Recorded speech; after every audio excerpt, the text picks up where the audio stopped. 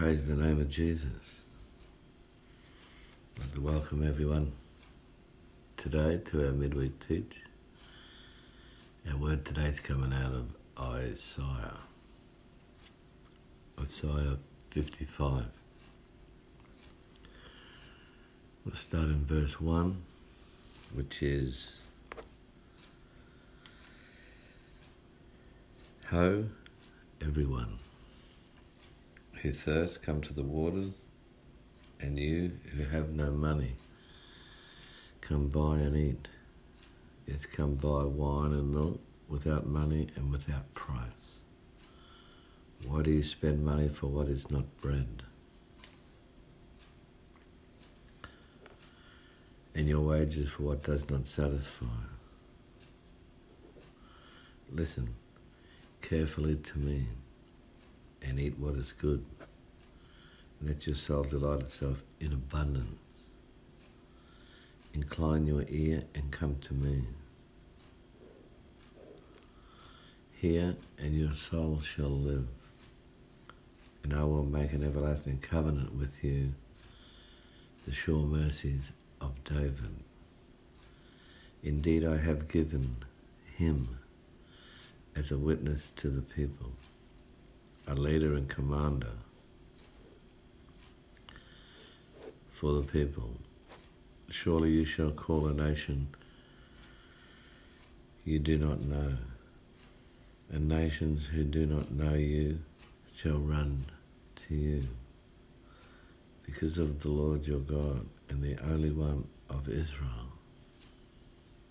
I should say and the Holy One of Israel. For he has glorified you. Seek the Lord while he may be found. Call upon him while he is near.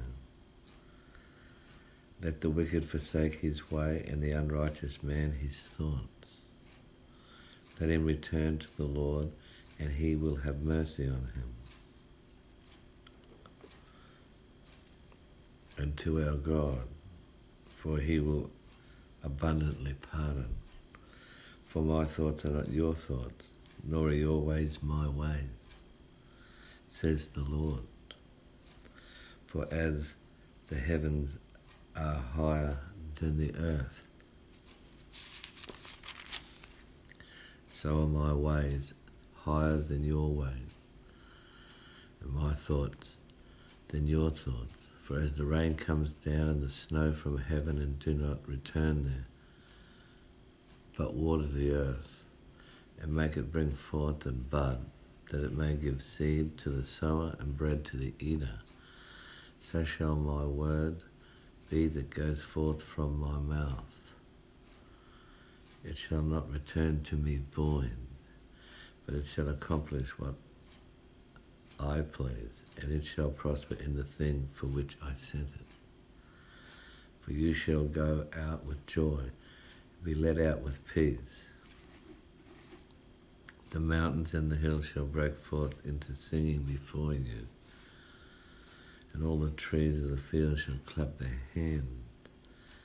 Instead of the thorn shall come up the cypress tree, and instead of the briar shall come up the myrtle tree.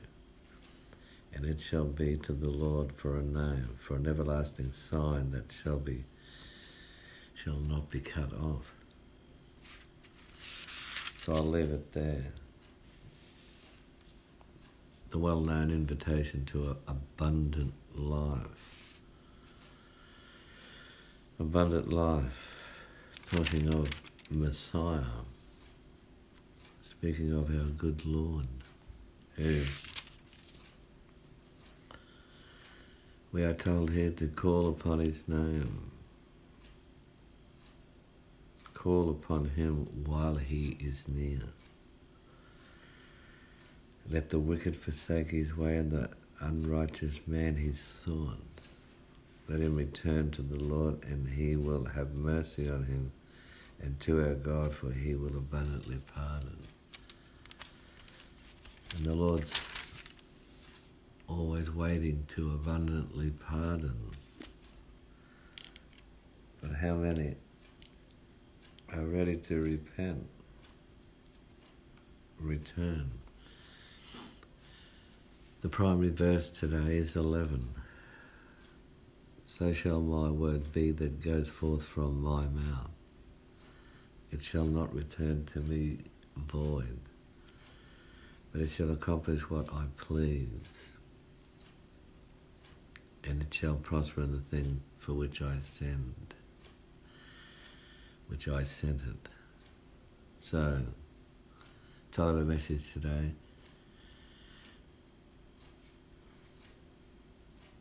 His word needs no help.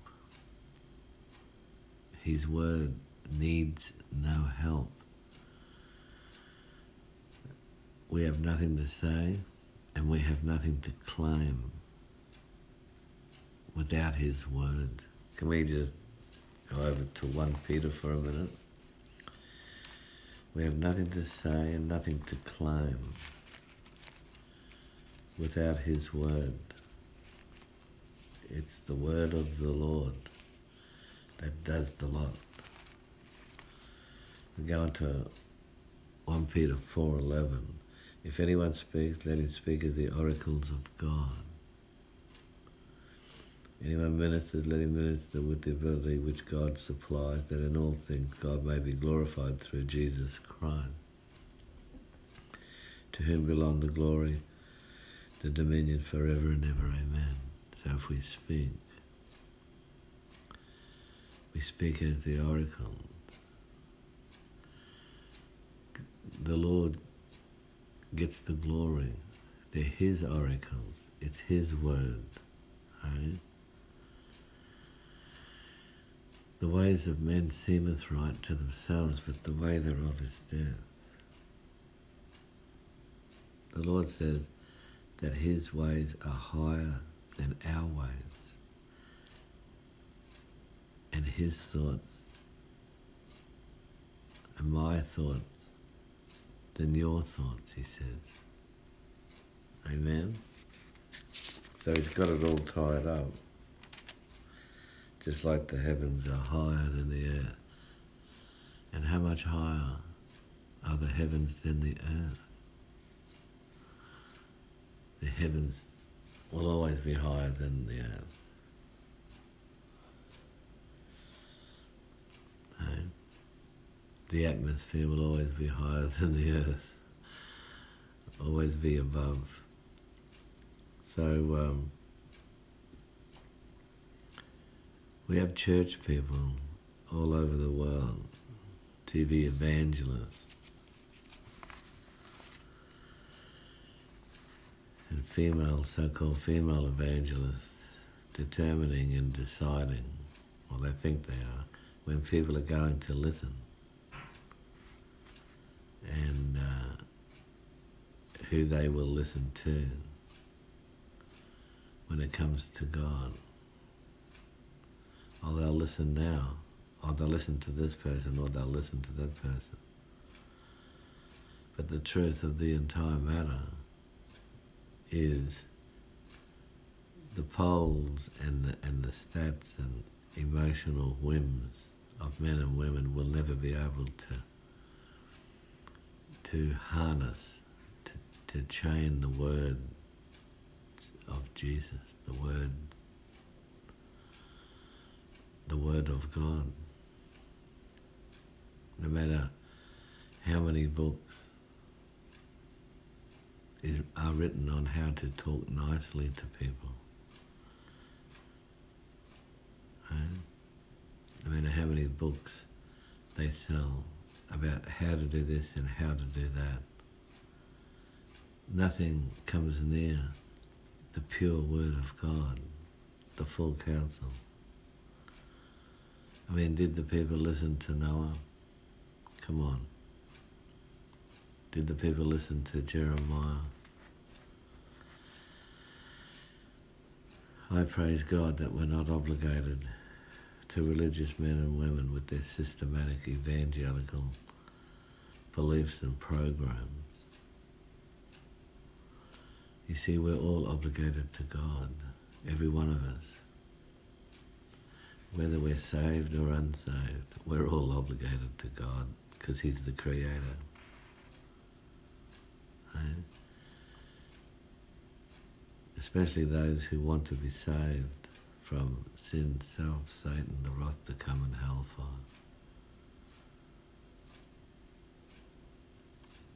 We will submit and subject ourselves to God.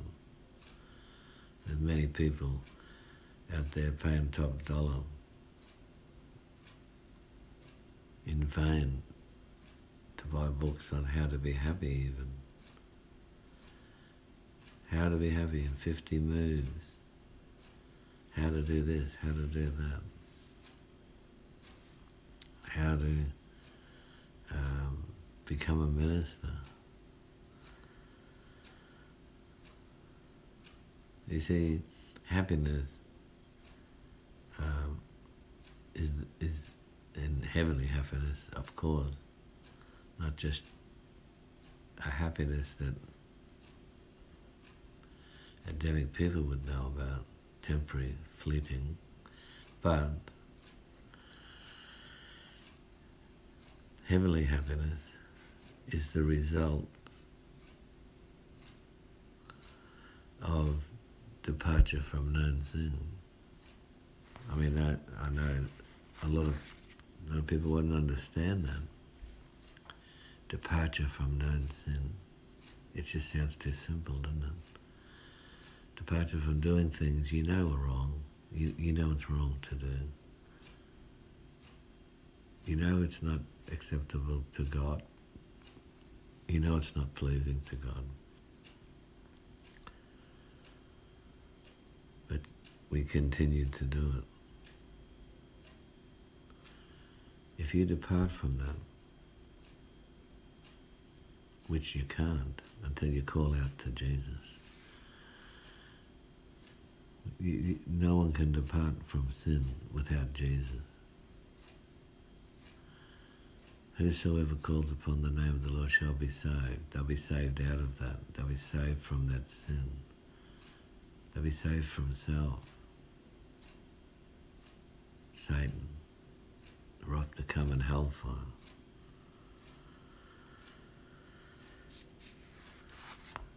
I've heard ministers even say that happiness is initiated.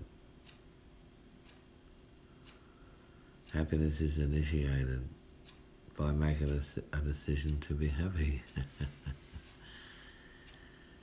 It sort of leads us to the door of positive thinking, doesn't it? But positive thinking can't save you or make you heavenly happy, because it's only thinking. Right? But repentance is a solid decision. No turning back. It's not thinking about it. Thinking about things won't change anything. We need to put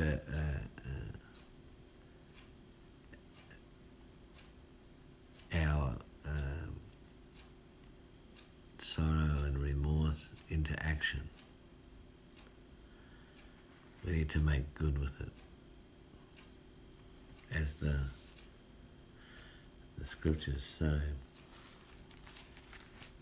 We'll go over to Matthew and have a look there in Matthew. Matthew chapter, here we are. Yeah. Matthew chapter 3 and verse 8. Therefore bear fruits worthy of repentance, and do not think to say to yourself, we have Abraham as our father. For I say to you that God is able to raise up children to Abraham from these stones. Verse 8. therefore bear fruits worthy of repentance. Doesn't that say something? We have to bear fruit worthy of God allowing us to repent. So, it's all about the Lord, isn't it? It all comes back to the glorification of the Lord, not human pampering and theory. Human pampering and theory is no match for the cross of the Christ. No match whatsoever. You see, the cross of the Christ, what Jesus done at the cross, ticked every box. And when we come to the Lord, it's the beginning of our crucifixion of the old man, isn't it? And we start to tick the boxes one by one that he's already ticked and signed in his name, so we can tick them. There's no way we can tick them. Everything he wants us to do, tick, tick, tick, tick, done, done, done, done, done, done, done, done, done. Take off, upon the clouds. Hallelujah. Little by little, day by day, line upon line, precept upon precept, little here and a little there. Hey? Laying hold of that abundant life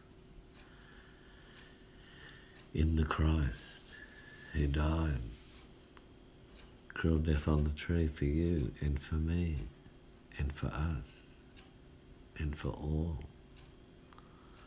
who would call upon his name. The cross of the Christ, the outworking of the cross of the Christ. Right? Offers endless blessing, doesn't it? Not some man or woman making the decision to be happy. Where's Jesus in that? There's no one. There's only you there. You on your Pat Malone struggling and being positive rather than negatives. You're being positives. Positive and negative, not in the scriptures, are they? They're just not there. Positive and negative. Useless when it comes to salvation. In the natural, there's positive and negative poles. Of course there is. And there's gravity and all kinds of scientific definites. But I'm talking in the spiritual. I'm talking about salvation and the power of Jesus' word, the power of the word himself. So shall my word be that goes forth from my mouth, it shall not return to me void, but it shall accomplish what I please. Prosper the things for which I sent it. It's all about Jesus there, isn't it? It's all about the Lord. So shall my word be that goes forth from my mouth. When we read the red writing of Jesus, they're the words that go forth from his mouth. When we read the scriptures of Peter and Paul, Matthew, they're the words that come forth from Jesus' mouth. They were inspired by the mouth and the spirit of the Christ. That's why they call it the gospel of the Lord Jesus Christ, according to what Matthew heard Luke, John, Mark, so shall my word be that goes forth. The word can't do anything unless it goes forth. That's why the Lord says go, doesn't he, into all the world. It's got to go forth. You speak that word, you go out there today and speak that word, and it won't return to the Lord void. It's going to accomplish. No maybes about it. It will accomplish something.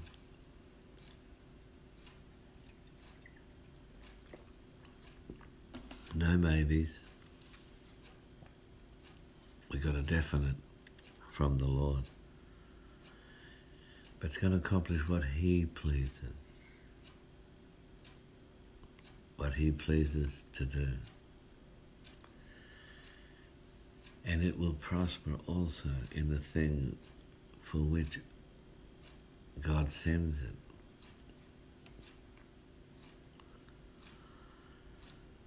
Hey? Something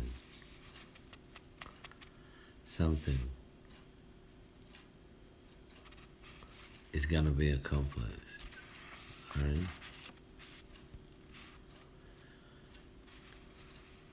If something of any weight at all is going to be accomplished, if anything's going to please God, if anything is going to prosper, God would have sent it.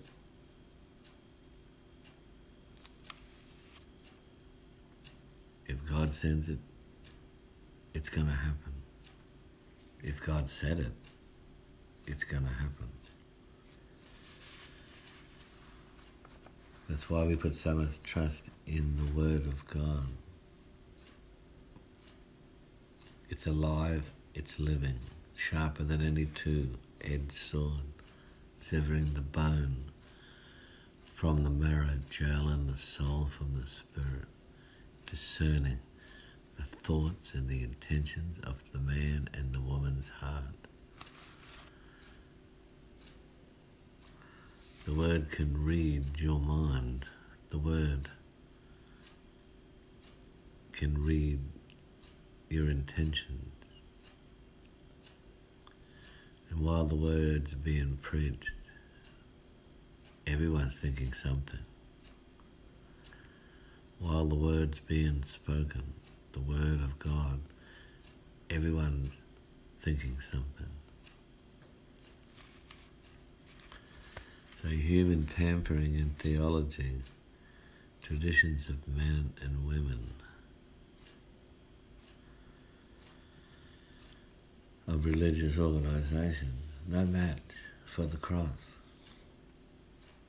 There's no match whatsoever, right?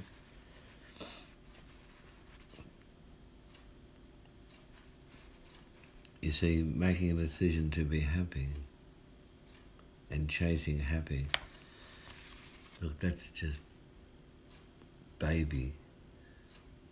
That is so out of touch with the Word of God. I mentioned it last Sunday in the Sunday meet, that the Lord's taken his people on. He's taken us on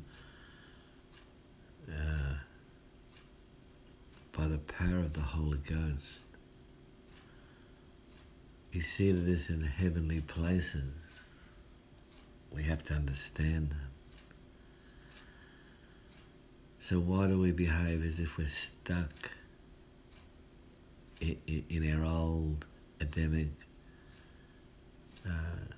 doldrums?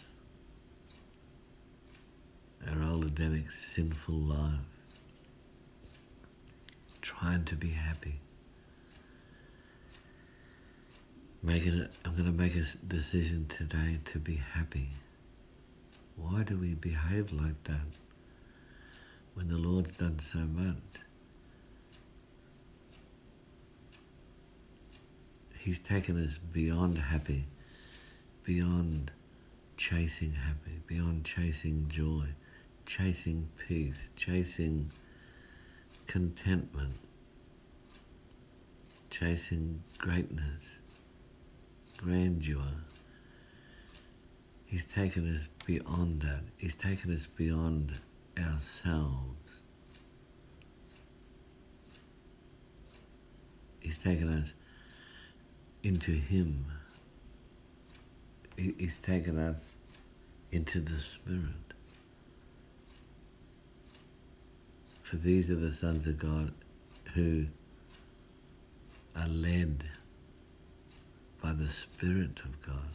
So it's a spiritual leading, not hum-ha in the mountains of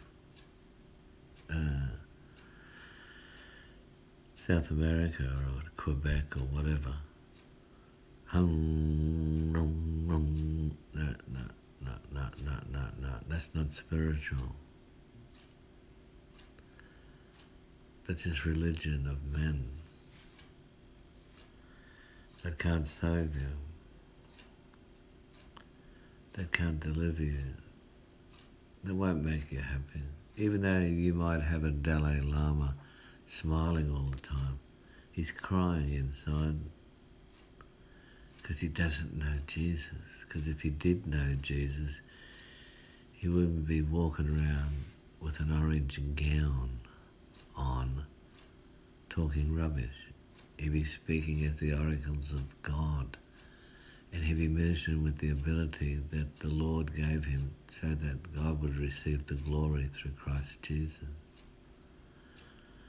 It's simple.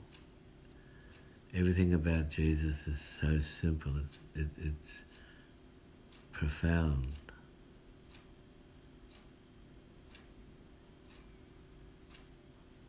It's awesome. So simple. That he's taken the foolish and the weak and the abased to confound the wise. You see, the Lord is taken us on, as I have said last Sunday, to a place where all things are working for us automatically. No? Those who love the Lord and are called according to His purpose, all things are working for them. Everything. Not some things or certain things. All things.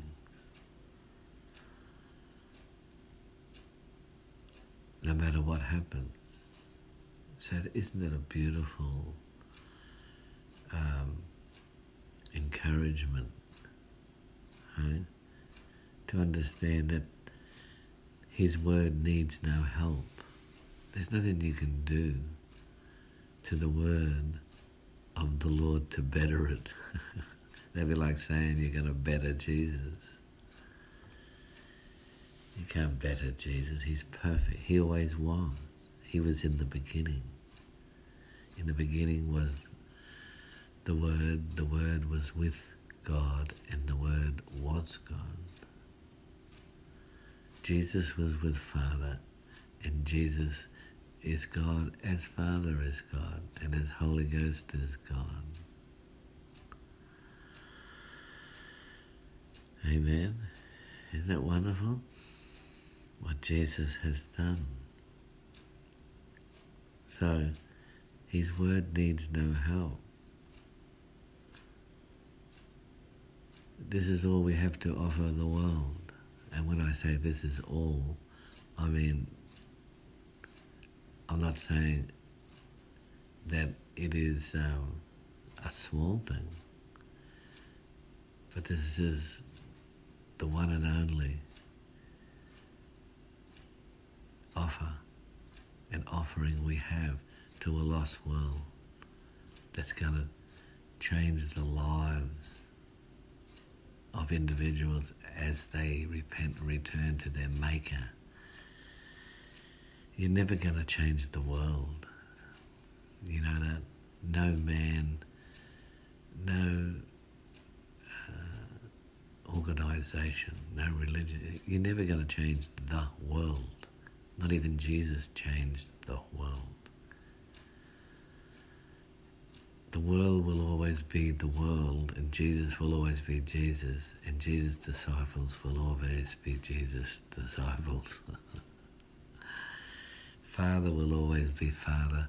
Holy Ghost will always be Holy Ghost. The truth will always be the truth, and lies will always be the lies. Darkness will always be darkness, and light will always be light. So,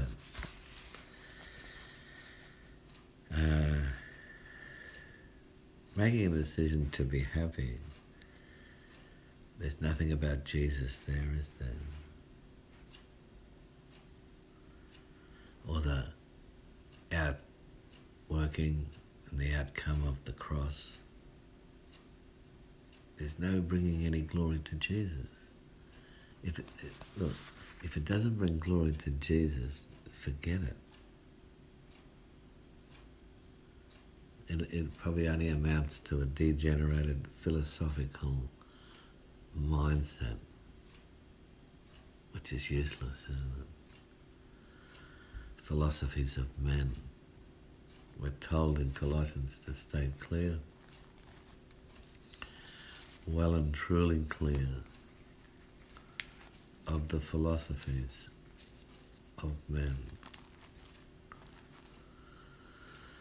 Colossians 2, verse 8, beware lest anyone cheat you through philosophy and empty deceit, according to the tradition of men, according to the basic principles of the world, and not according to the Christ. Basic principles of the world, not according to the Christ. It has to be according to the Christ. It has to be, thus says the Lord. Amen? It has to be, thus says the Lord. Making a decision to be happy. It sounds like some Eastern religion, doesn't it? Buddhism or Taoism. Some Shintoism. Positive thinking. Sounds like Robert Schuller or Bobby Schuller or something.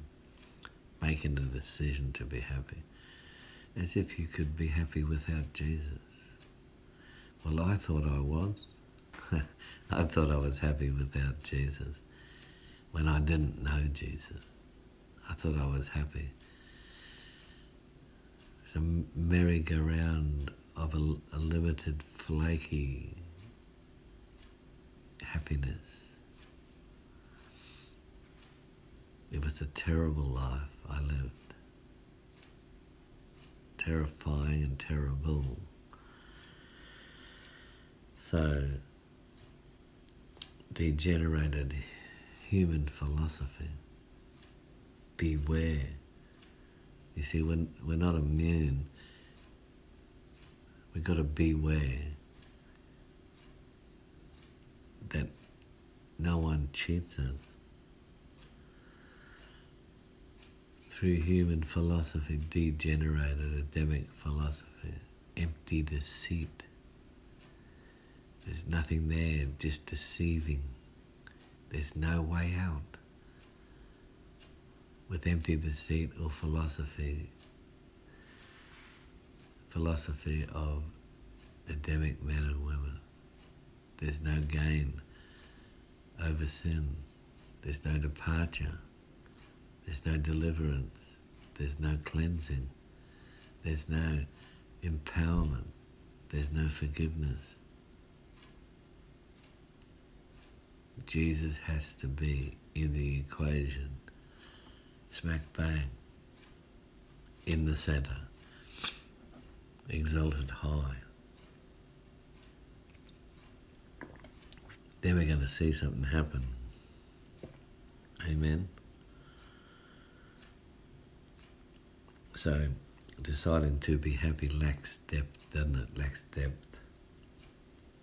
It lacks strength.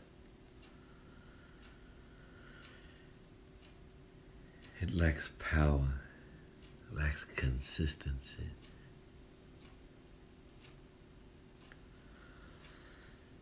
And all those things, that's what Jesus offers us. Jesus offers us a life of depth, strength, power, consistency. When we pick up our cross and follow His directions. Okay? When we pick up our cross, follow His doctrine and His teaching, which leads all the way to the gates of pearl. Hallelujah. The cross of the Christ. Endless blessing. The outworking of the cross provides us with endless blessing. Heavenly happiness. Safety. Now and forever. On true repentance.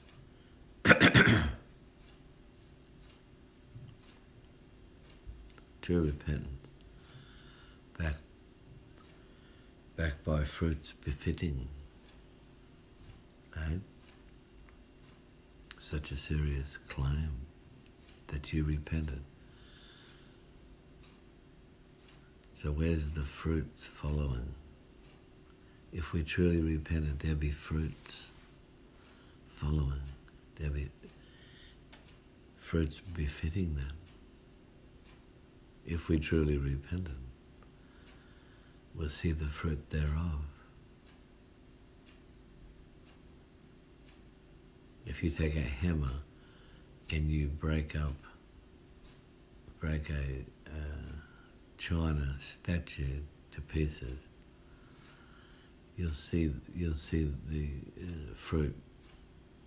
Once you're finished, it'll just be a statue broken into pieces. You'll see the outworking. If we repent, truly repent, we will see the fruit.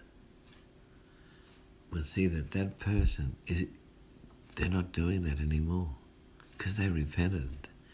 And then Jesus jumped on it and forgave you and filled you with joy of His safety and salvation, cleansed you, delivered you, and empowered you against that sin. So His word needs no help. We can't add anything to it. We just got to do what it says. How simple is that? And do you think for 1 minute that Jesus would write a doctrine and bring forth a manuscript and a writing and a theology and a teaching that only limited and few and the super intellectual could understand? Do you really believe that? I don't believe that. But that's the claim of the Roman Catholic system and the Anglican Church. We heard about the Anglicans, didn't we? Heard about the Anglicans on Sunday. Well, at least one of the retired priests who married some young chappie. And now they live happily in Romania.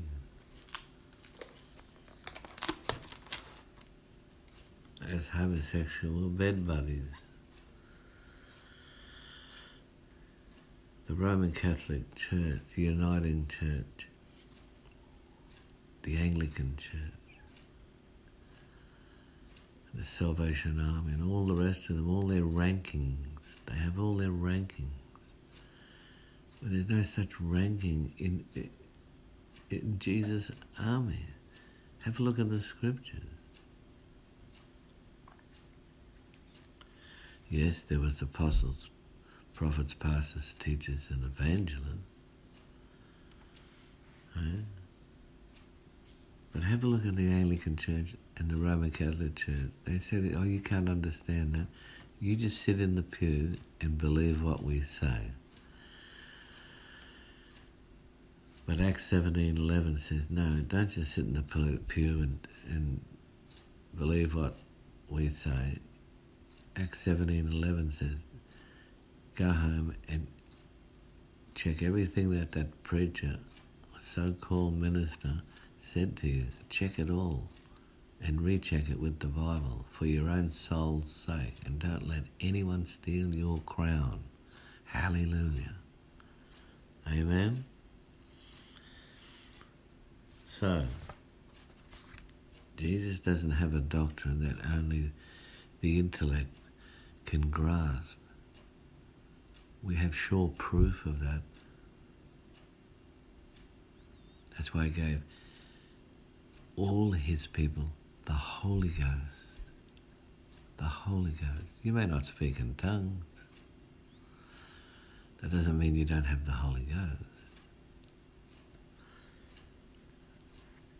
The proof of the Holy Ghost in someone's life is that you live a holy life. You can jump through all the hoops and do everything, have the bells and whistles, but if you're not living a holy life, can you say you have the Holy Ghost?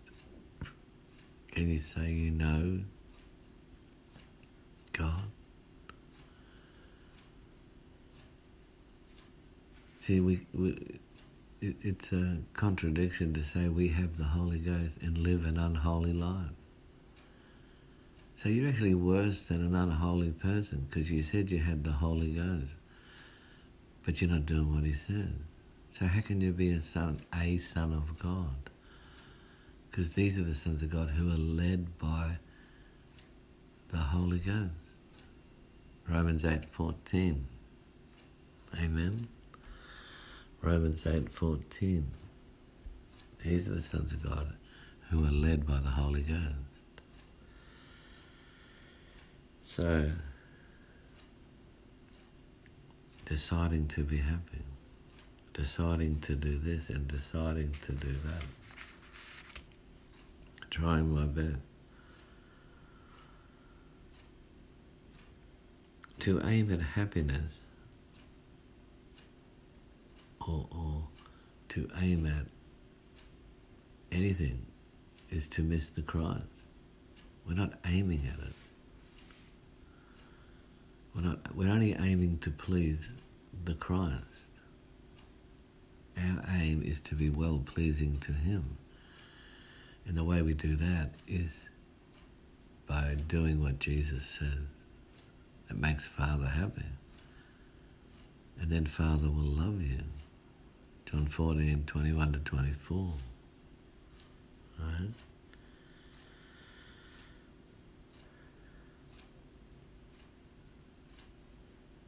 So, let me say that his word needs no help.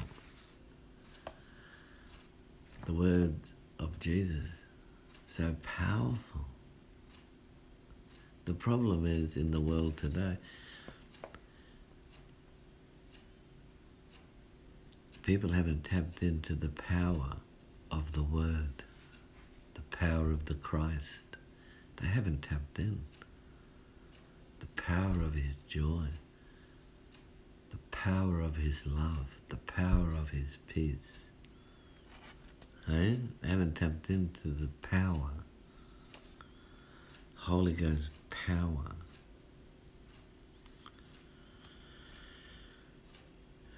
It's been far too long.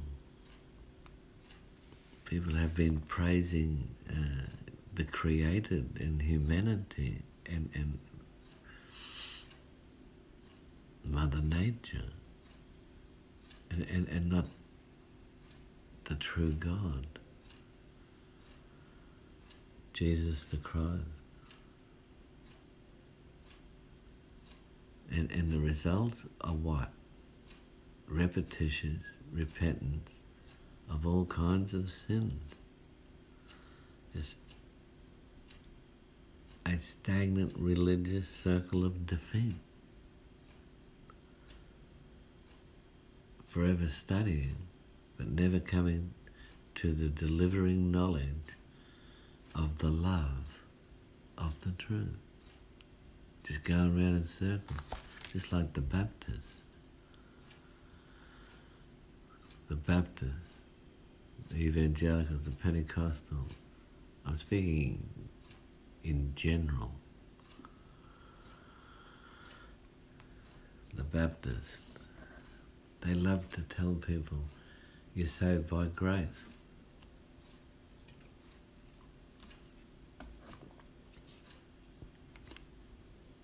There's nothing there's nothing for you to do. Jesus done it all. Well, Jesus did do it all for me up there upon the tree. He gave up the ghost and gave me the victory. Nothing was left undone. All was accomplished there.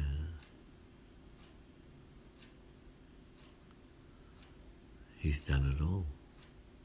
Let's press on. But in order to activate what Jesus has done at the cross, in order to activate the outworking, we must repent, bear fruits befitting repentance, bear fruits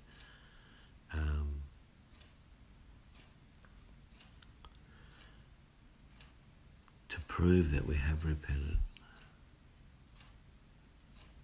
Bear the fruit of repentance and bear the fruit befitting repentance. So before we come to the Lord, God looks on our heart. If it's genuine, He'll forgive us. And then we go on to the next step. And God looks again, and He sees if we're bearing fruit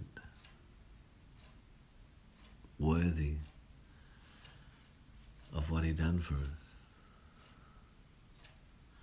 And then the Bible says in John 15:1 that if we don't produce that fruit, He cuts us off and throws the branch into the fire.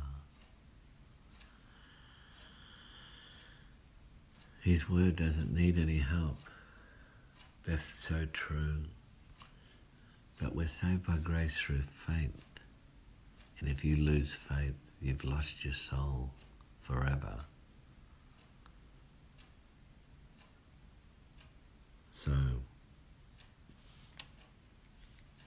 the Baptist churches, the evangelicals, they all like to say that everything's prepaid. You don't have to say anything or repent anymore, or you don't have to do anything. But there's scripture after scripture saying, if you repent and when you repent, and times of refreshing will come. And so where does that leave us? It leaves us with a lot of people who are lying and deceived, and they think that they can come to Christ and then just live out an Adamic life. But when we come to Christ, we must then get on the narrow road and live the Messianic life. But that's not kosher in today's world. You're not going to fill the buildings by telling people that there's going to be dramatic change. And it is dramatic when it get down to the nitty-gritty of family and friends, relatives and in-laws and outlaws. Positions in society, as we've seen with Mr. Israel Folau,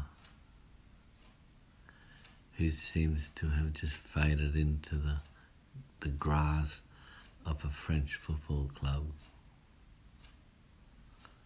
sold his soul. The French football club stitched his mouth up for How much? I don't know, 1 million or more.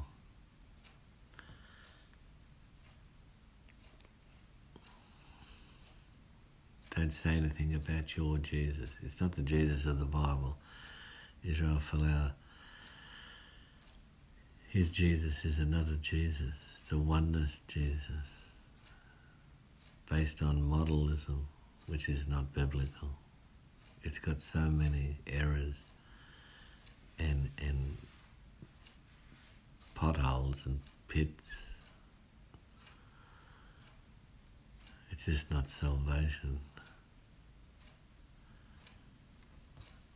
Mr. Folau was a true man of God, and he truly followed the Jesus of the Bible. He would have just walked out years ago when he reckoned he got this revelation that he was a bad boy and he had to change. He would have, if he really did get hit by the Holy Ghost, he would have dropped the ball then and just went his way. And then, if he's such a great spokesman, then he'd go back to all his teammates privately and tell them. But he wouldn't go back into that worldly, sinful club.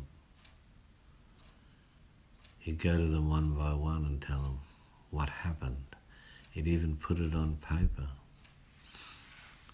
Has Israel Folau got his testimony on paper? Exactly what happened?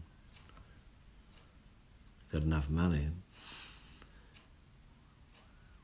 to get the best printing done in the world. I like to see it on paper, signed. And we know where we are, don't we? See, the Word of God, His Word needs no help. The Word is the Word. And if we speak the Word,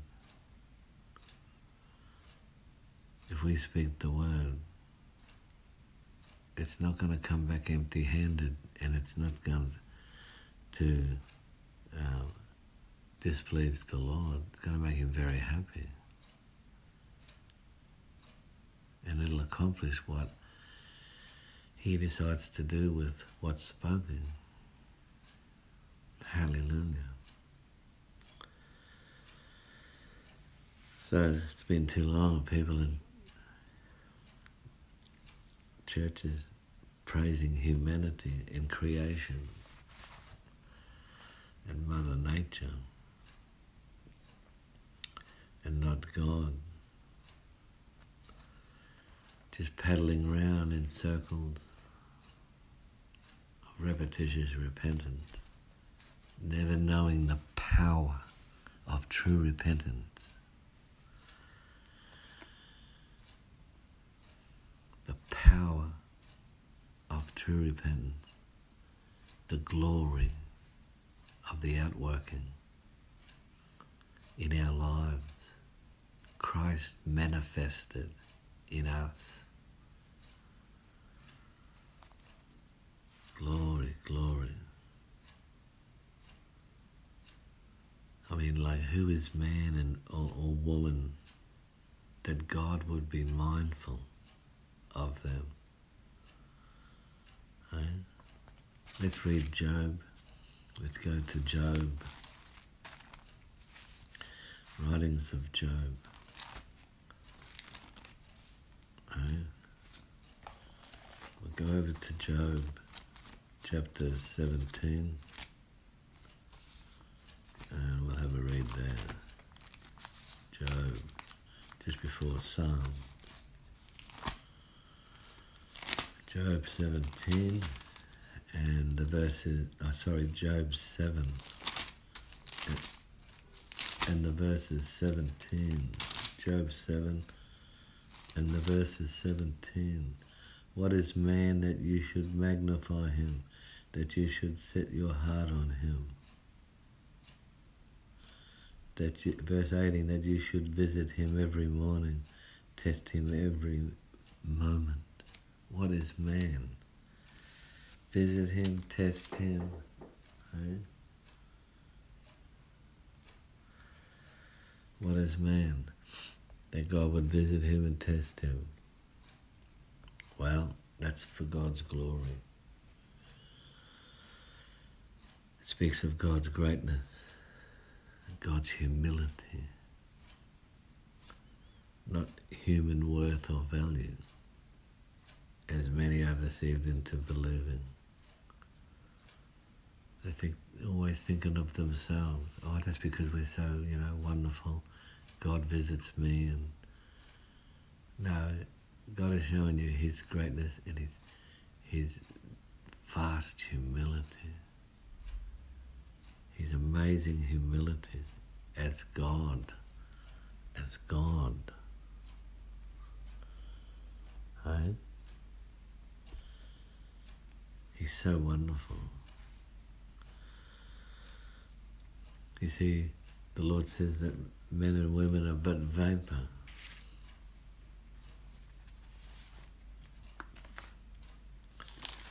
I'm going to read that again in Job 7. What is man that you should magnify him, that you should set your heart on him, that you should visit him every morning and test him every moment?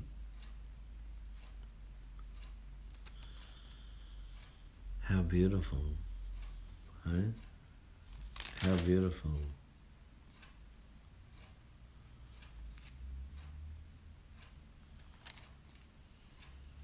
Job is suffering.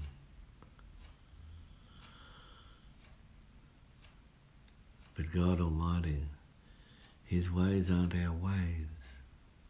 And we think that when everything's comfy and Humphrey bearish, everything's nice and cuddly, we think we're taking ground and everything's fine and everything's good with God.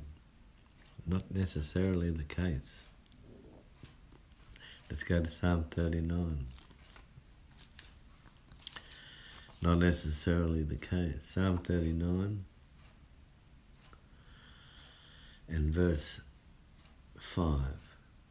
Indeed, you have made my days as handbreadths, and my age is as nothing before you. Certainly every man at his best state is but vapor, right? Is but vapor. And we walk about like a shadow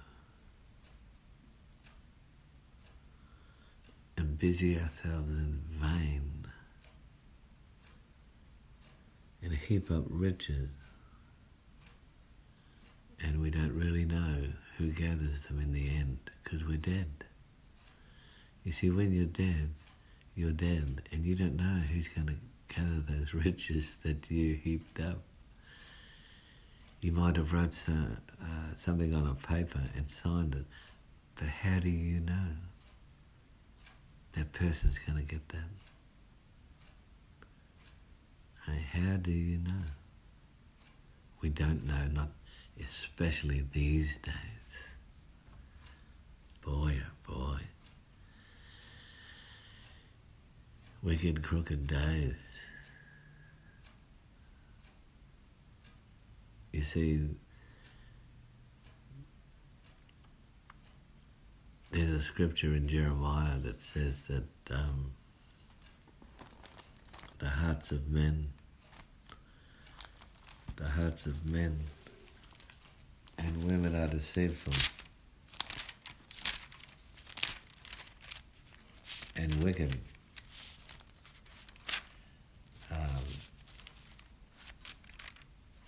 Who can know them? That's in Jeremiah 17, verse 9. The heart is deceitful above all things and desperately wicked. Who can know it? And a chappie said to me recently, he was trying to support going on in known sin, I think. as far as I could see. He was deep within, although he never said so. He was once saved, always saved. Making excuses all the time for all kinds of people. And I said to him, but God said he'd give us a new heart. Aren't we a new creature with a new DNA and a new family, the family of God? So should not we be orientated to our family, our new family, not our old family? That we knew in the flesh, but now we're orientated and gravitate to our new family, God's family, the born-again family from above. That's where we gravitate. And what makes it so much more strong is of this, the strength of this gravitation is we have the Spirit of God in us, empowering us and pushing us forward toward our new family, our real brothers and real sisters, like-minded in the Christ. Not like-minded in hobbies or football or cricket or chess. Oh, he likes to do or she likes to do the things I do, the way we do the things we do. No, we don't know each other after the flesh. In the body of Christ, we don't know each other after the flesh. We know each other after the Spirit. Because of Holy Ghost in them and Holy Ghost in us and Holy Ghost in me and Holy Ghost in you. And there's no problem. There's no issues with that.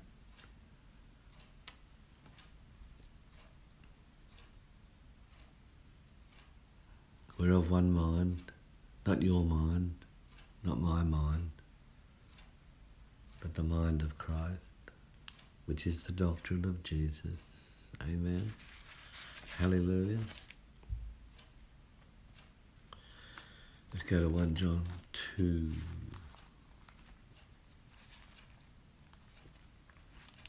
1 John 2.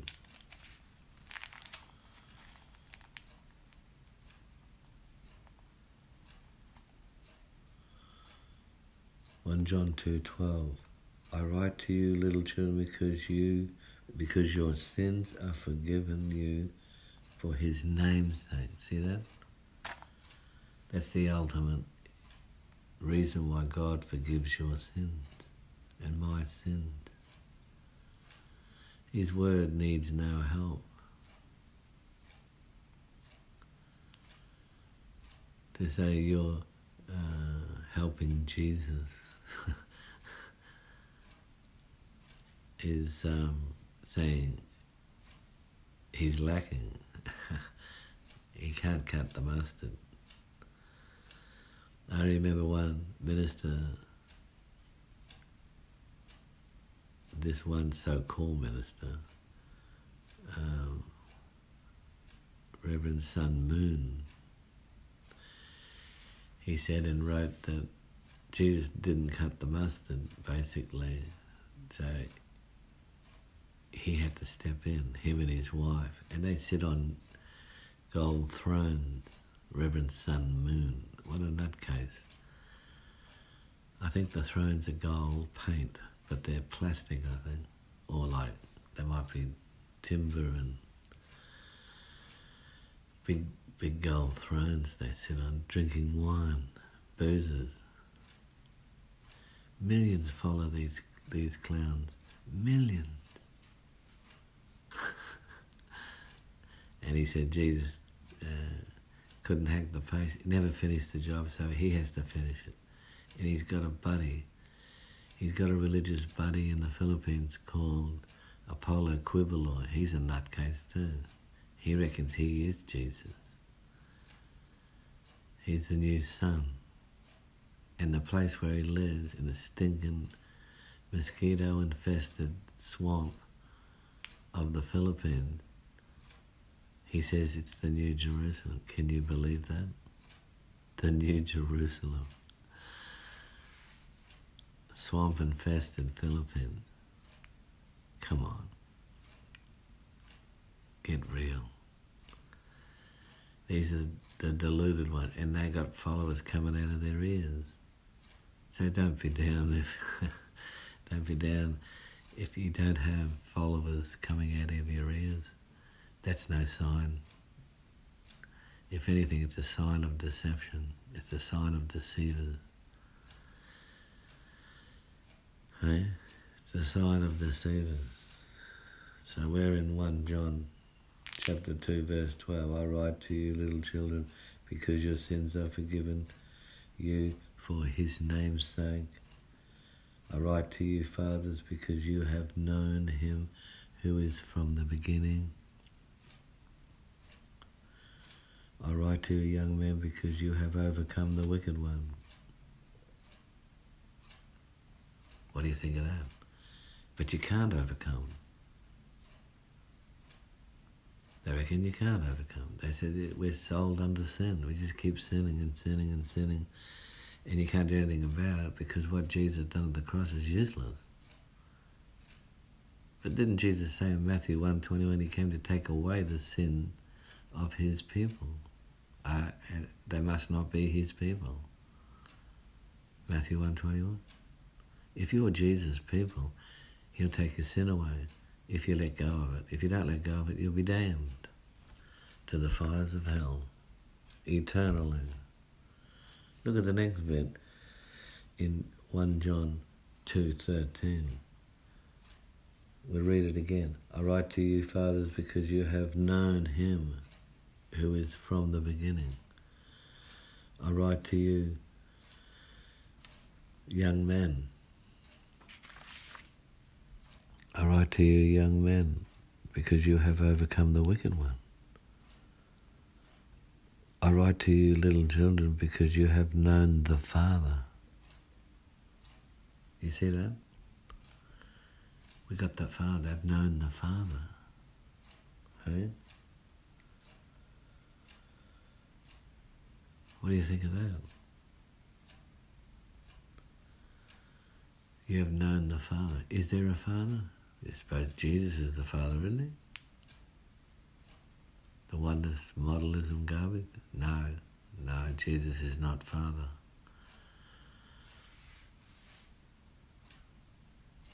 They are one, but they are two. Jesus is Jesus, Father is Father, and Holy Ghost is Holy Ghost. And then verse 14, I've written to you, Father, because you have known him who is from the beginning. I've written to you, young men, because you are strong, and the word of God abides in you. Is that the young men today? You are strong, and the word of God abides in you, and you have overcome the wicked one. Hey? The young men have overcome. The children have overcome. They've all overcome. Overcoming the wicked. You have overcome the wicked one. You got no longer any claims on them. Isn't that wonderful? All because of the Word. All because of the Word. The wonderful Word of God. Glory, glory, hallelujah.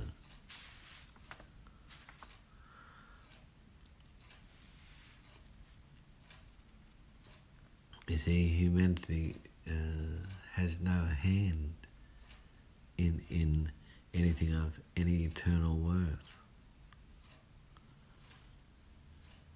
without involving themselves in the cross. Hey?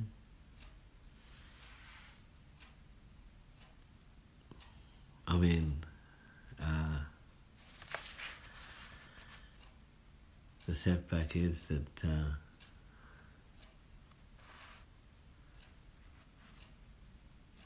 they're teaching in the churches today that humanity would have a hand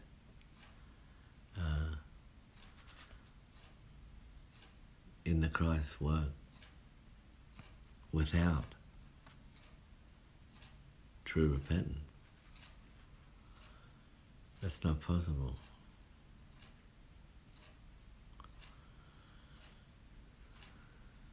That's not possible. You see, the outworking of the cross is another way of saying Jesus has done it all. Now there's a key to get into that. True repentance.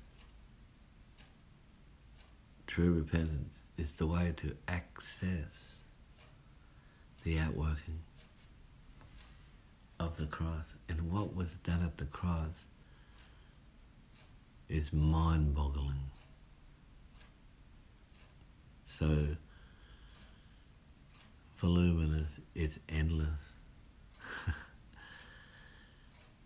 You know, the ignoramus just looks at some so-called man hanging on a tree, because that's the way they killed people in those days, who were troubling the wicked society or who were wicked themselves.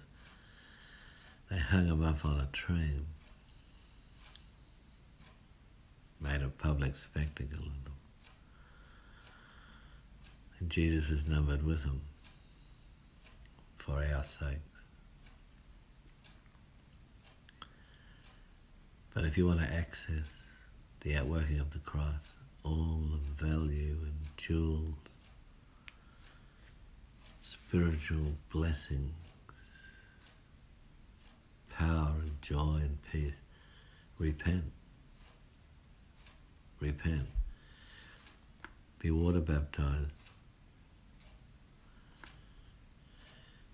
And Father will give you the Holy Ghost.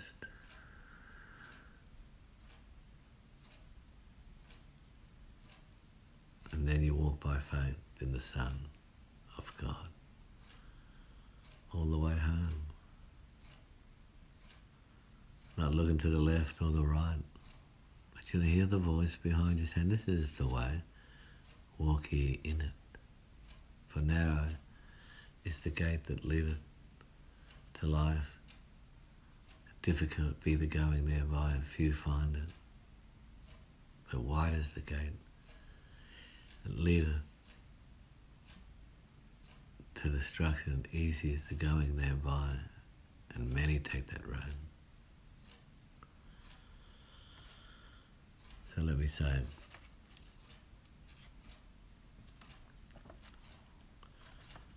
for most of the time the church is worshipping the church, isn't it?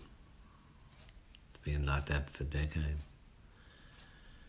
The church is worshipping the church. We need to worship the head.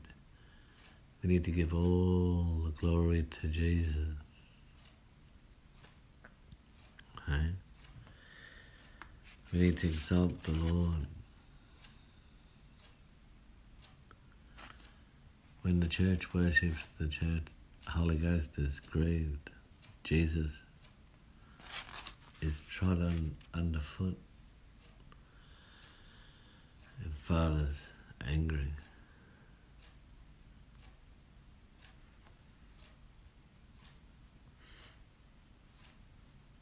That takes us back to John 14, 21 to 24. To be read slowly, over and over and over and over and over, till you get that punchline that there's no salvation without obedience.